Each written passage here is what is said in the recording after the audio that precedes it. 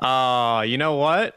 It definitely be between a like a koala or a capybara. I think capybaras are cool because they're friends with everybody, and I think I'm a pretty friendly guy, and I've got lots of pals. So I feel like maybe one of the two. I don't know, but maybe not the koala because I think they all have chlamydia, and I don't really want to put that out into the world. I don't really want people to think I have chlamydia.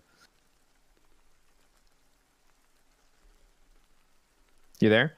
Yeah, no, I was just taking that in. That's Yeah. okay. Yeah, that's Yeah, all koalas are like born with chlamydia. what? Yeah.